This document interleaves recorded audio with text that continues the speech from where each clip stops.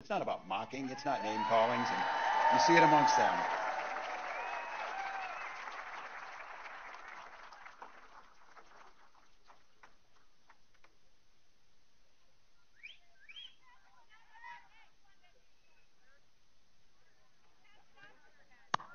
Yay. Thank you all.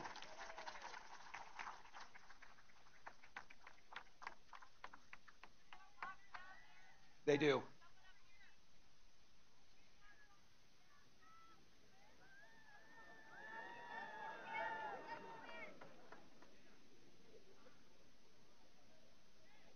Thank you all. We're okay. We have someone down. They're treating him. They're getting him some water, and it's good. He's going to get up. You guys need some water too?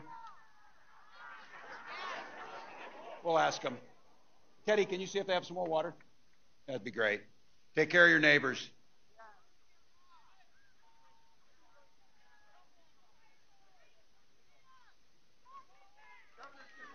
There we go.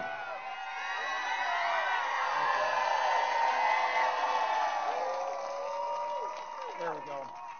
All right. All right, folks. Hey, they're getting him taken care of. We'll stay. I don't want to be too lighthearted. I thought about doing the Minnesota Rouser, but I thought that might be too much over here on you. Look, we'll get them taken care of. You know what this is about. This is about when they talk about the freedoms that we heard. And freedom in education means that our teachers aren't saddled with crippling debt when they go into this. It's student loan debt. And I'll tell you what a big part of this is. We settle our political differences not through violence, but through our votes. The question is pretty simple. This election is all about asking that question. Which direction will this country go in? Donald Trump knows the direction he wants to take us. He wants to take it back. He wants to do the things that you saw, but be very clear. Don't believe him when he plays dumb. He knows exactly what he's talking about.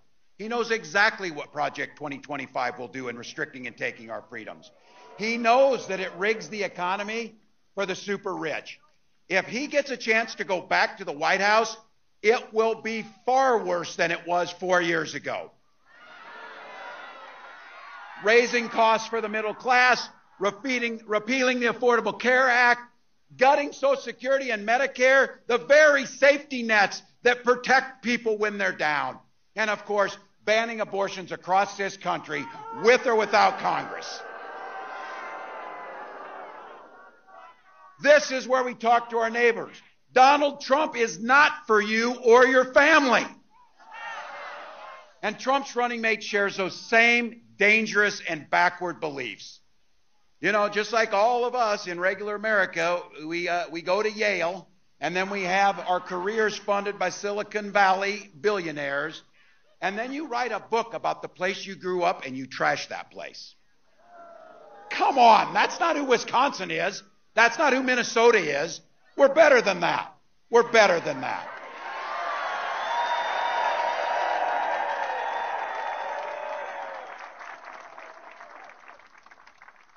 One of the best parts of this job is going to be, I can't wait till the debate. So,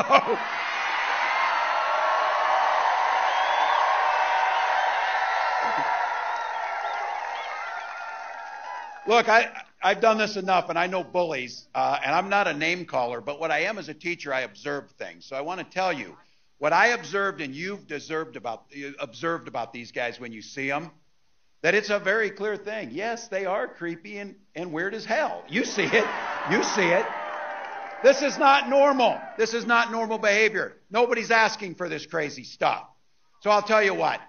You heard it from the vice president. You've heard her talk about this. We're sure the hell not going back. We're not going back. We are not going back. We are not going back.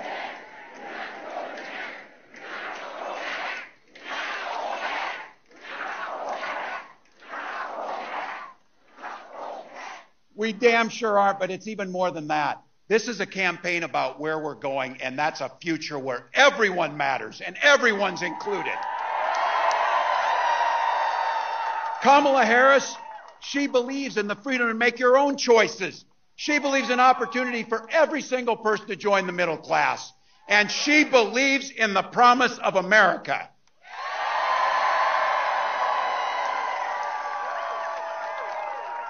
Thank you, Madam Vice President.